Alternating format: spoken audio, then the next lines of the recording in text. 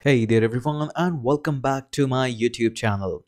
In this video we are going to talk about how we can utilize the camera and the save photo libraries in an app. So basically it's going to be using the functionality of the camera so that you can click it and can import that in a view, as well as some of the saved images that you can import in your views. So in case you might have noticed, I have become super active nowadays on the YouTube, and that is because I'm actually getting free nowadays, and I have just finished a couple of big heavy projects. Didn't got the credit for that, but pay was good.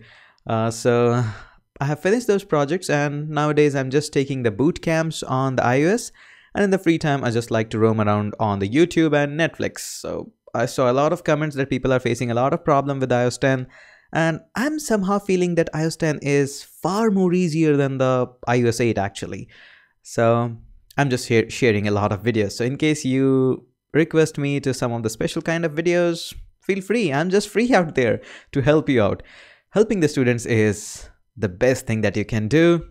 I just like it. I just like it. Okay, so let's get started out here. So what we need to do to import a super awesome functionality of the camera. And believe me, camera is super easy in the iOS. So let's click on the file, new project, and we need to shift this guy here so that you can see it as well. I hope you can see that now. Okay, single view application, and let's call this as photo demo. Nice name, I know. And we don't need core data, we won't be using that. It's gonna be pure focused video on camera and saved photo library. Next, you can save it anywhere, I don't care. This project is eventually gonna go into the trash because it's not worth it. It's just about displaying the functionality, not polishing the things. Okay, main storyboard, there you are. I think we should utilize more space. Yes, I feel so. So ta-da-da, and there we go. And believe me, all of my bootcamp students actually know all of these stuff because this is so easy for them. And especially when I try to teach, I try to make sure that I teach everything in the easiest manner out there, step by step, of course. So this is our view controller. Looks good. I cannot bear with this white screen. So can I change this color actually? Will you allow me to that? Background, what we can do, bring this guy here.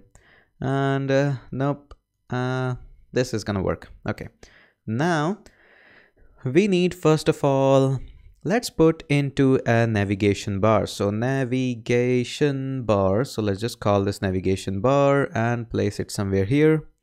And let's call this as camera, our photos, our photo library, whatever you like to call that.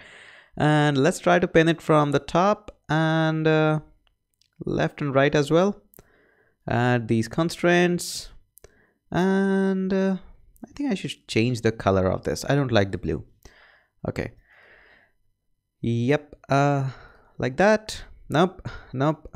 And you might be thinking, why this guy is playing with that? I like to play with the images and the colors. This is good actually. No problem with that. Now we need a button. So I'll search for the but again. And this time we need a navigation bar button item.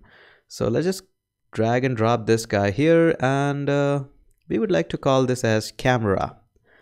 Nice camera button in the blue. Looks good. And we also need an image view so that we can just place our image out there. This is gonna look good here. Let's pin it from the top. Add this constraint, and in fact let's pin it from the left as well, not from the right. And let's make it center from the horizontal. And should I pin it from the right as well? Let me hit the Command Z a couple of times because I think this constraint is not gonna work. So let's just try pin it from the top only. Or let me show you one more thing instead of that. So let me just dismiss that and hold down your control key and just drag it to the top and press down your shift key, and we want vertical spacing, we want center horizontal, and let's just add these constraints. Okay, so these two are good actually. And what else we want? There is a good way. Let's just resize it to suggested constraint so that, okay, X and Y or the width. So you can just give it an X position or maybe a width. Width would be a good option, but I'll just auto layout, you know, I'm lazy. Okay, looks good. And what else we need? We need to now link it. So press down your option key and click on the view controller and this opens up. Again, this is a shortcut. A lot of people just like to do it with the click of that, you know, the, what should I call it? Although this is assistant editor, but some people call it as Olympic rings. And that some people is me. So let's just delete that. Okay, I don't like that. So we need a couple of things. First of all, we need an image view. So let's just drag and drop it here and call this as image view. There we go, looks good. And we need an action from this camera. So instead of outlet, click on the action and let's call this as camera tippy tabbed. Looks good. And there we go, looks good. Let's go back here. Now, the very first thing when you use the camera is you might have seen that permission thing that says, we want to access your photos. We want to access your cameras. Give that nasty permission. It is required. Otherwise, your app is going to crash. So go to the info.playlist. On the top, we want to add something. Yep. And look for the privacy. And I know privacy is kind of a fun nowadays, but still we have to do that. And what should I do? I'm looking for the photo library usage. In case you're going to use the camera, make sure you assign the permission for camera as well, photo library, save photos, whatever you want to wish. The procedure of using the camera and photo library is exactly the same, just one keyword got changed out there. So we will just try first of all with the photo library usage, then we will move on to the camera. So this is good. Now, this is the permission. What message you might want to give to the user goes here. So it's something like this. We want to access your photos to give it to NSA. I don't believe I did this, but I didn't plan for that, but this happened. We want to access your photos to give it to the NSA. Okay. So this is good. Now let's go back to the view controller. Okay, so how do we access the camera? Now, what will happen? Now, first of all, you might want to go into the view did load and you might want to create an object. So let image picker, this is going to be an object of UI image picker controller. There we go. This is compulsory. You need to do this every single time. And also, I have done this wrong. This should be not inside the view did load. This is wrong. This should be outside the view did load. This is going to be required by a lot of functions, so it need to be out there.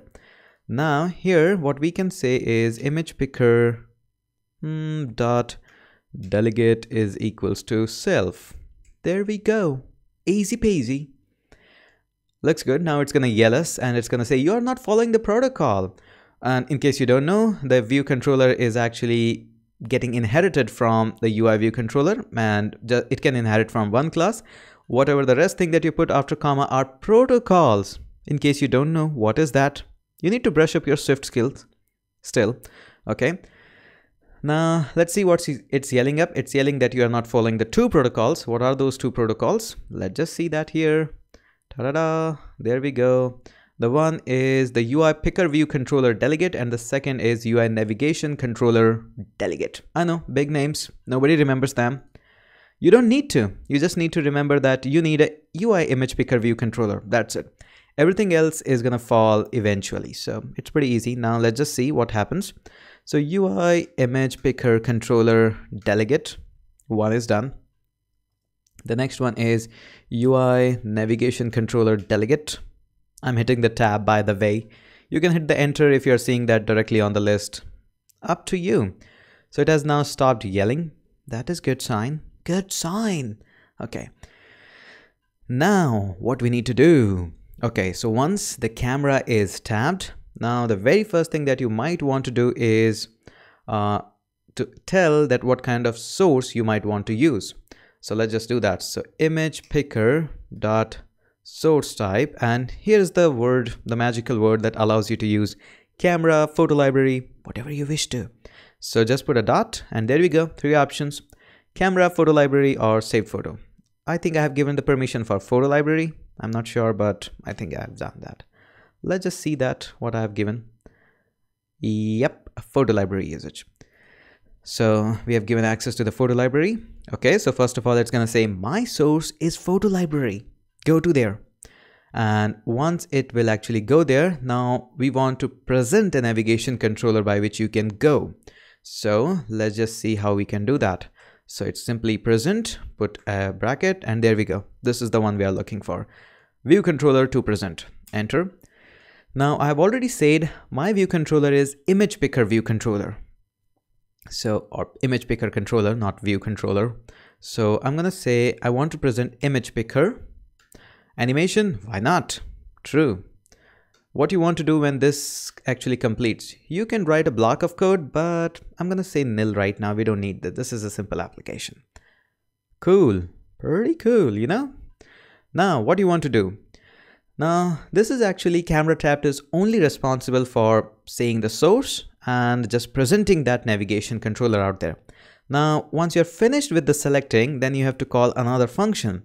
And it simply says that I'm done with the picking of the image. I'm done finishing with that. So you have to say did finish picking media with info. Look for that. Now don't look for the image picker controller. Don't ever search for that. This is not a way to remember the things. Always look for what you want to do. Like in this case, I want to simply say did finish picking images with info, like that. So hit enter. Now you can notice it just returns back an info object, not object, but let's just say it returns an info, which is actually a dictionary of string of any object, string and any object, string as key. That is good.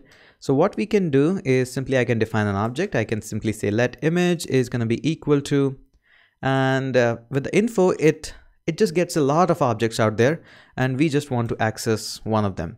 And that is UI image picker controller original image. There are a lot of options. Hit the control and space. There we go. And we have a lot of options like crop rectangle, media URL, live photos, media type. I'm gonna look for the original image right now. You know, it's basics. It's on YouTube. It's not on the boot camp. How bad am I? Okay. So this is good. So now our object or our photo is saved into a new object, which is an image. That is good. But now we want to assign this image to the image view as well. So what we can say is image view dot image, and it's simply gonna be an image. It's surely gonna yell at me. Save that. Come on, yell at me. Yeah, there we go. It's simply saying that we need to typecast that. That's it. And UI image. There we go. Fixed. No big deal. And there we go. This is good, but there is a problem, and you will not remember this problem if I'll tell you here at this point. So let's just run this application and let me show you what the problem is. So iPhone 7, run that. Why iPhone 7? Because my simulator is already running. You know, this giant simulator is actually a big deal.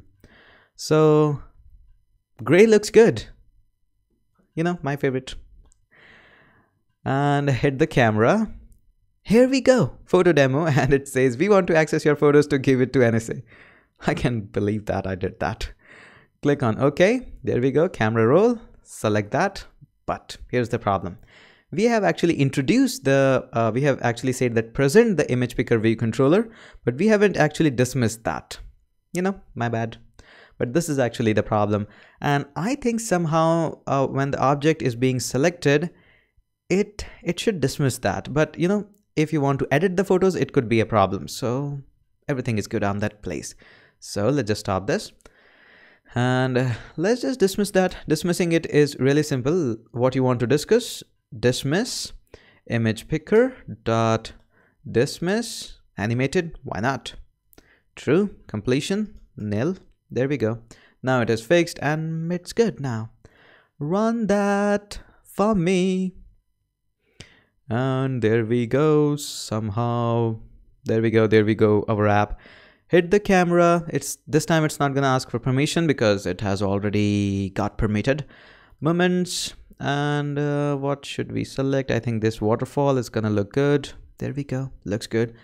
Now you have learned how to access the images out there. Now, how do we access the camera? So in case you have an iPhone, just connect it with the cable out there. There is some certification issues, but you will manage that. It's just an easy process. And instead of this guy, photo library, all you have to say is camera. There we go. You have converted that same application into a camera usage. Pretty simple, pretty obvious. But I'm going to hit Command Z because this is going to say photo library only. And you won't be having the exercise file access, I know, so there is no sense of changing that. Okay, so I think this video was good, pretty informative. You enjoyed a lot because I enjoyed a lot making them. So do notify me in the comment section below and see you out there in next YouTube video.